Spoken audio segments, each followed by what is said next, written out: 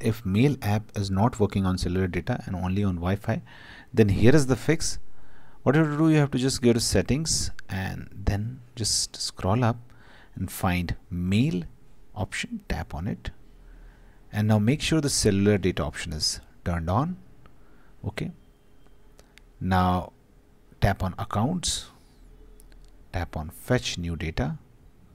Okay, and make sure this automatically option is selected and make sure the push option is turned on.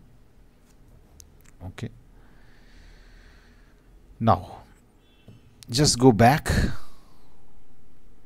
and check whether your issue has been sorted or not, if it is not sorted.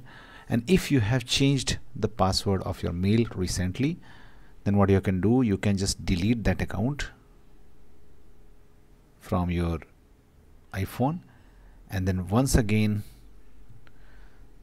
go to settings and mails and accounts and tap on add account and try to add that account again by entering the new password.